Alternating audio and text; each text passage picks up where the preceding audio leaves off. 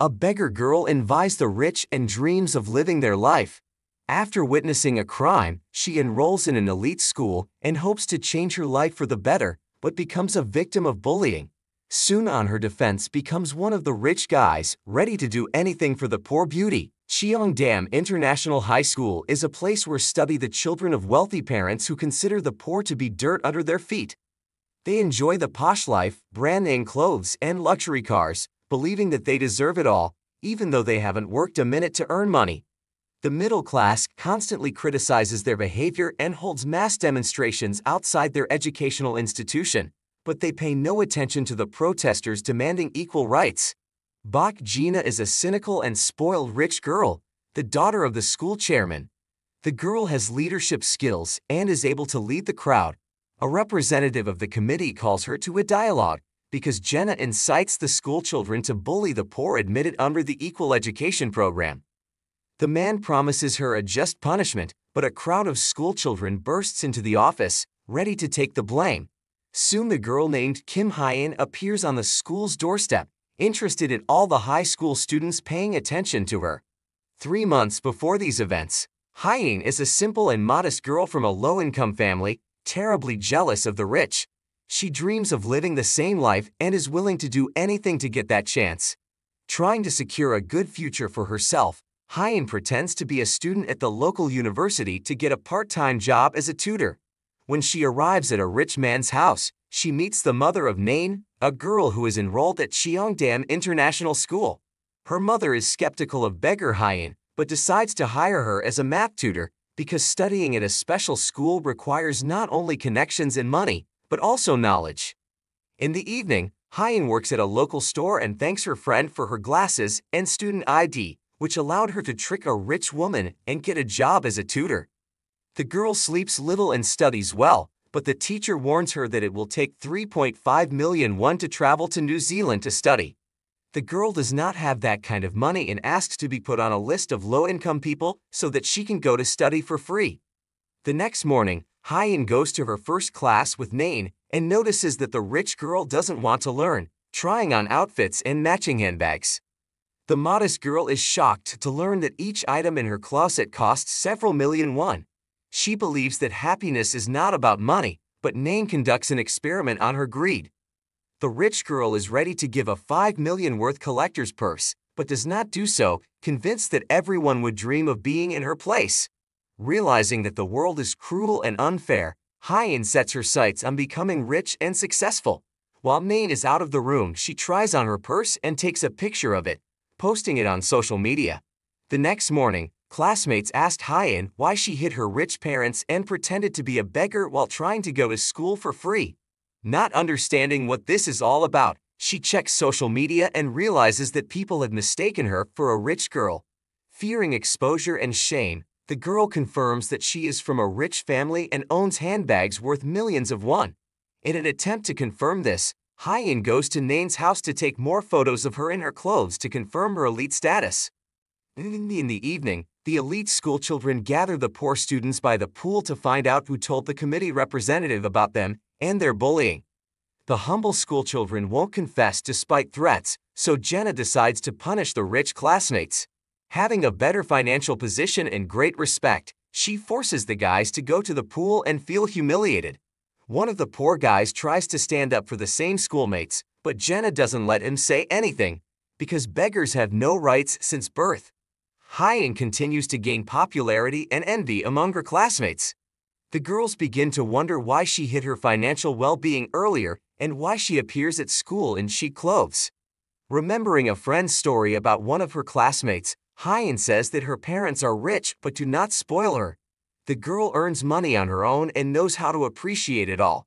Having learned that with 10,000 subscribers you can earn on advertising, the schoolgirl decides to promote her page in social networks.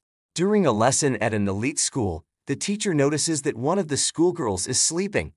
No one dares to disturb her since it is Jenna. The teacher decides to admonish the girl, but the rich girl humiliates her as the woman has no decent education and a meager salary. Hye-in keeps coming early when Nain is not at home to take pictures in her clothes and shoes.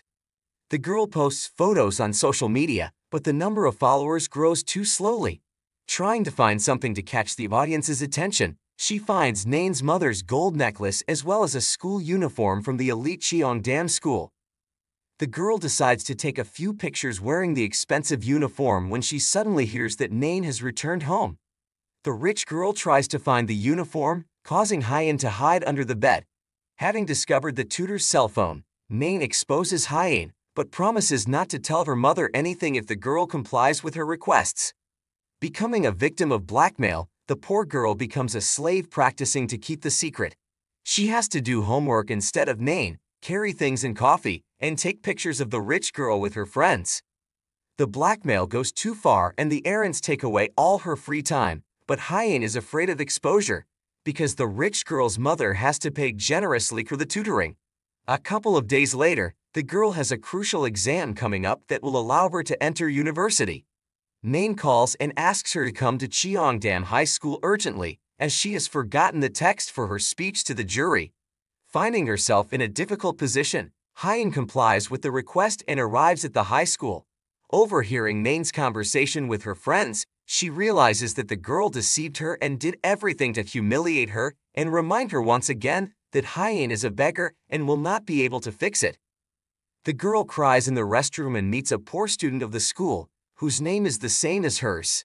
Noticing that she too is the victim of ridicule, Hyein decides to take revenge on Nain.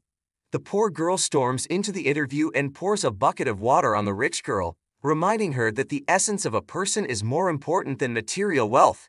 As a result of the bullying, one of the poor students leaves the school, taking the blame. He did not report all of this to the committee representative, but he was the victim of bullying by the rich, and as a result he decided to leave. A girl with the same name as Hyein is blamed for what happened, but she hides it because the committee representative failed to punish the rich people. After Hyein poured a bucket of water on Nain, her mother came to the school and promised to break the poor girl's life. The principal of the high school is not happy with the situation and declares that he will not accept Nain as he does not want to ruin the image of the school. Hyen's school learns about the situation. The girl will not only be punished by expulsion from the school, but will also have to pay moral compensation to Nain's family. The schoolmates learn that their classmate was only pretending to be rich, and as a result she is bullied and ridiculed. The rich people happen to notice her social media account, but Hyein blocks it to avoid being discussed. Despite this, schoolchildren continue to humiliate her, and Nain's mother threatens to sue her. In an attempt to rectify the situation, she meets the principal of a prestigious school and asks her to forgive her. She realizes that the only way to solve everything is to let Nain enroll in the school. The principal makes good money and is concerned about the prestige of the school, so she refuses Hyein, thinking that this will be a good lesson for her. Crying, she hides in the restroom and meets a rich guy volunteer hiding in the girls' restroom. He offers her help and helps her sneak onto the school grounds at night. Knowing that the principal drives a red car, Hyein waits to meet him, but the man leaves in another car. After waiting until nightfall, Sure witnesses a schoolgirl with the same name jumping from the roof. Looking at the roof, the girl realizes that it was no accident, because someone was there. The school principal learns about the incident from his assistant and realizes that someone helped the schoolgirl by pushing her off the roof. He doesn't want journalists to find out about it and disgrace the prestigious school, so he orders to put everything in such a light, as if the girl did everything by herself because of her difficult studies and depression. The aide promises to straighten things out, but warns that there was another girl who witnessed the incident. The next morning, Hyein returns home from the hospital and meets Nain's mother. The girl realizes that this threatens to be another scandal, but it turns out that the woman came to talk to her. The principal has changed his mind about Nain and is willing to accept her into the school. The rich girl's mother offers to keep the conflict quiet if her former tutor will put in a good word for her daughter. After receiving a gift from a woman, Hyein avoids communicating with her father, blaming him for her poor financial situation. Having put the phone on the charger, the girl learns that the school principal has written to her, who is ready to accept her under a special social program. He is ready for everything, but only on the condition that Hyein will keep quiet and will not tell anyone about the fact that the schoolgirl was pushed off the roof because of her poor parents. Meanwhile, the girl who fell from the roof survived but is in a coma. Her mother has custody of the girl, and a beggar boy expelled from the school visits her to find out the details of what happened.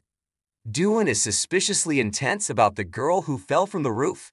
At the same time, a volunteer gives a tour to a new student and tells her about the hierarchy within the school. Jenna is in charge of everything, and no one dares to say a word to her, otherwise the rich girl will humiliate a person until he leaves the school. The school is in chaos and the rich are bullying the poor, but the principal does not pay attention to it. He doesn't like the poor students at the school since they don't pay tuition, but has to tolerate it because of the special social program. Hyein leaves the school and the girls rebuke her, not for wanting to be rich, but for being afraid to admit that she is poor. Upon learning that she is transferring to an elite school, the girls envy her and don't understand how a beggar is so lucky.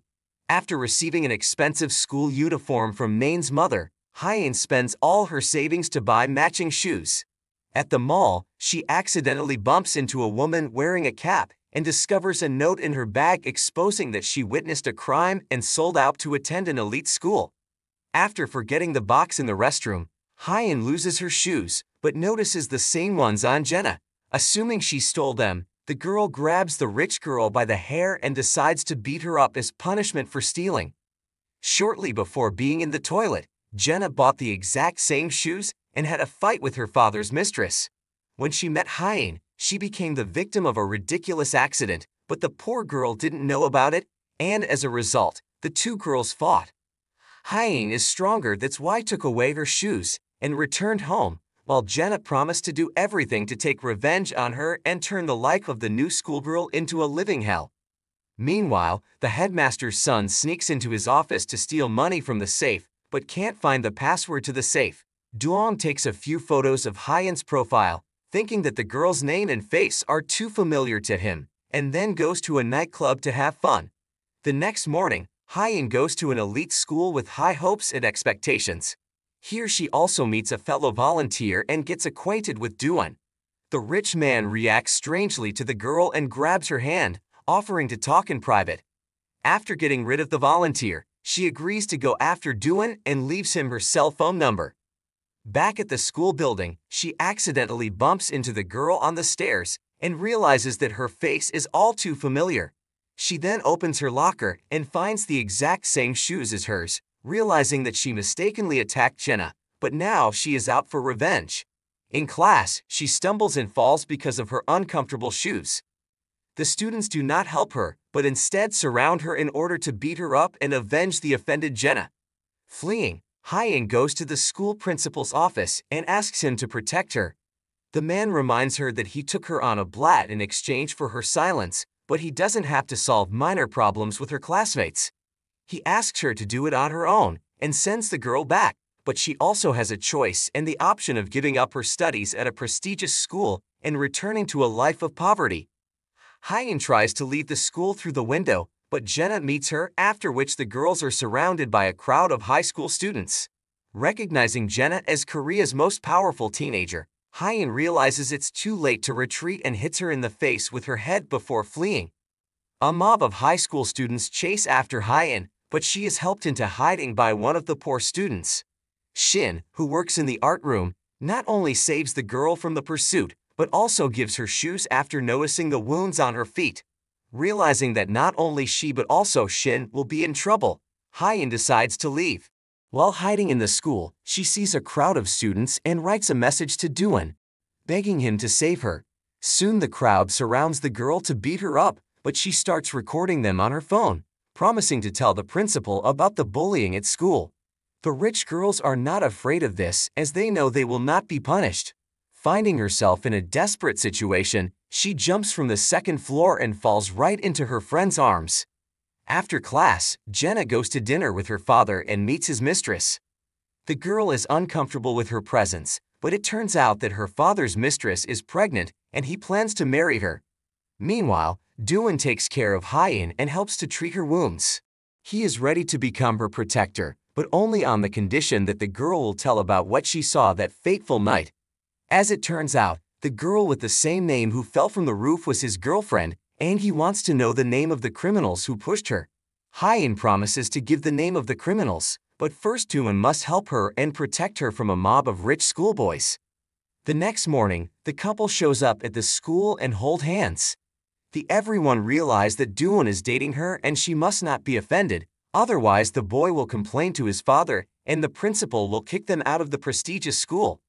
The rich girls decide to be friends with Hyein and invite her to a party where they can chat and get to know each other better.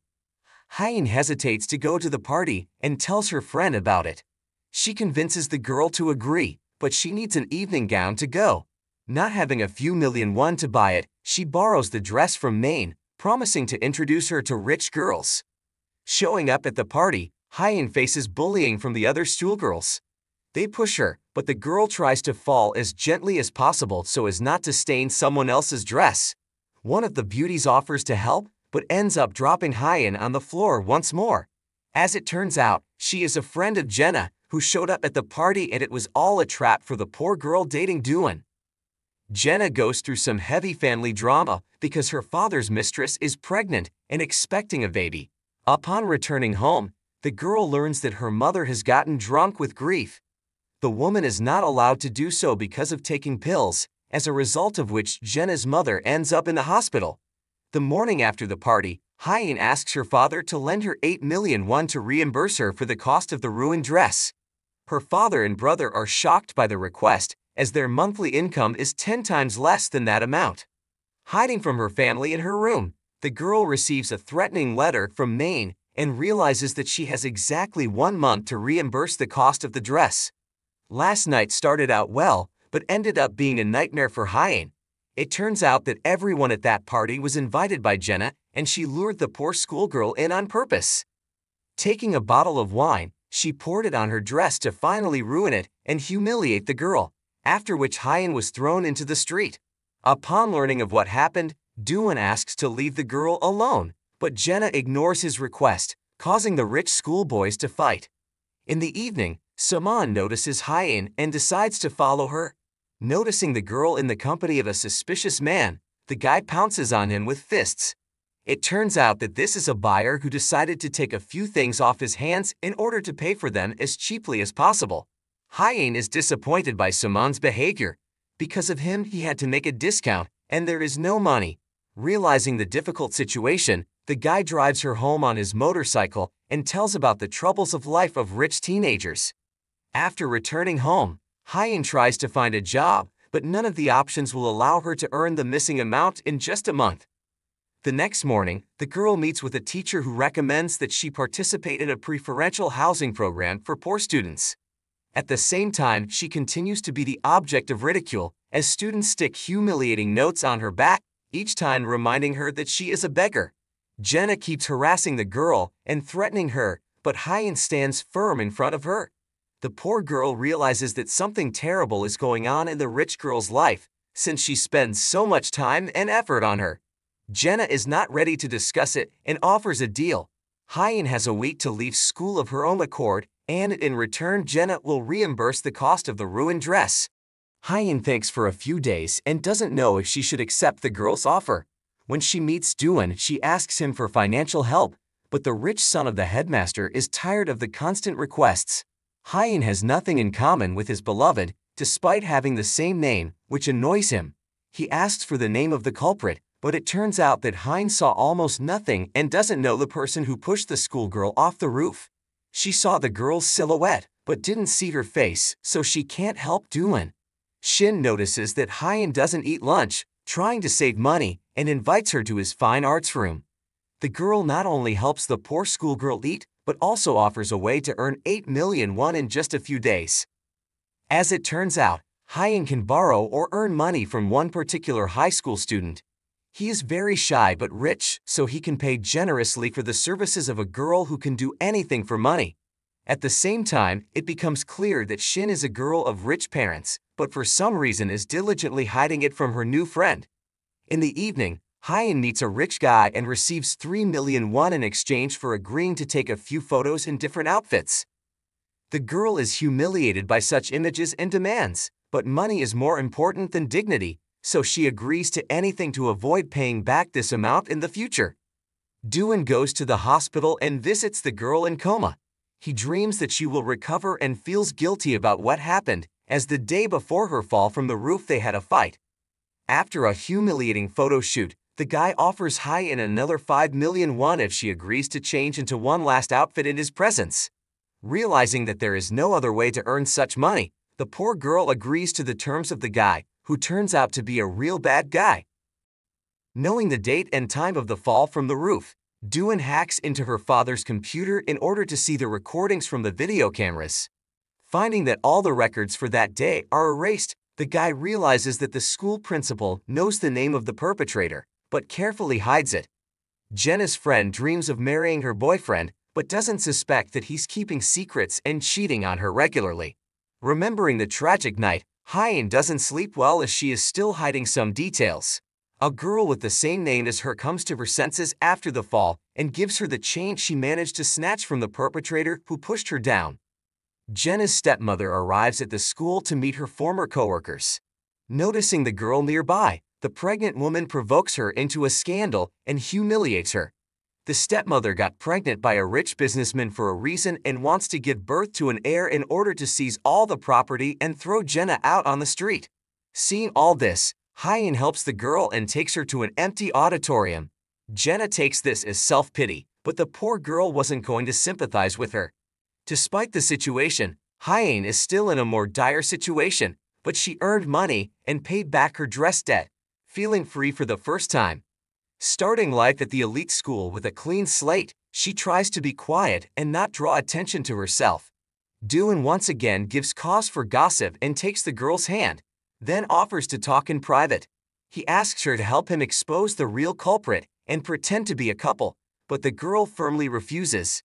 After that, she receives a video from the blackmailer and learns that someone else was in the photo studio and videotaped what was happening. Shin supports her friend, but upon returning home, Hye-in realizes that Shin and the girl in the cap, who threatened her at the mall, are the same person. Meanwhile, Shin visits the girl in a coma and treats her not so well, clearly knowing her secrets and dreaming of getting Doon. Then Hye-in realizes that Shin is actually from a wealthy family but has been blacklisted. A year ago, Shin's father went to prison for financial fraud. The school kids started to humiliate and hurt Shin, but the worst one to do to her was Jenna, since they were best friends until then. In the present tense, Shin is obliged to avoid Jenna and pretend to be inconspicuous, but decides not to do so anymore. She responds defiantly to the richest and most powerful girl in school. Hye-in sneaks into the fine arts room to find a videotape compromising her in front of everyone. Shin doesn't hesitate to admit that she's a horrible person and made the tape to blackmail the poor girl. She also claims that her namesake was pushed off the roof by Jenna and Hye-in is obliged to testify against her. The girl has 7 days to think about it, or else Shin will publish the tape of her cross-dressing, which will result in the beggar being disgraced and kicked out of school. Friends ask Doon and Jenba to make up, inviting them to their party. The guy is ready to congratulate them and make up with his friend, but only on the condition that he can invite Hye-in. Jenna recalls that shortly before the fall of the girl, she met her on the roof. She was the only one who knew about the rich girl's tragedy, but she promised to help expose her father's mistress, who was dating not only the businessman but also his driver.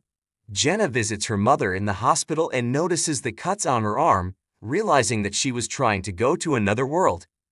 The mistress tries to take everything away from them, and Jenna decides to fight for her happy future. In the evening, she notices Hye-in and asks her not to trust Shin, but it's too late. Not intending to give up, the poor girl asks Doon to pretend to be her boyfriend and also enlists Saman's support.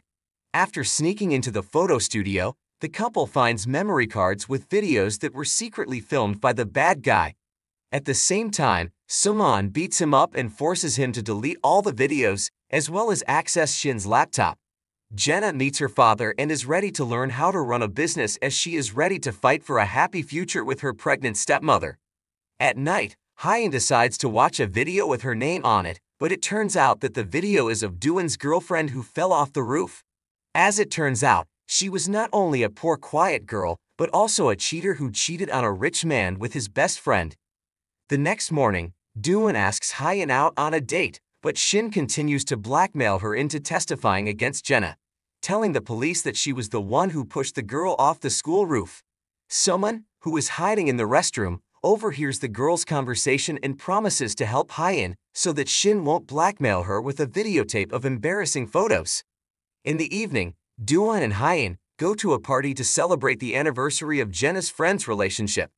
Hye-in wishes she could tell her friend about his girlfriend cheating on him with his best friend, but decides it's best not to. Soon Do-won and Jenna quarrel, and the rich girl is blamed for all the troubles. Tired of empty words, the girl tells the whole truth, which she knew and hid all this time. She knew that her best friend was making love to Do-won's girlfriend, and also knew that she was blackmailing him for money, because Shin was blackmailing her.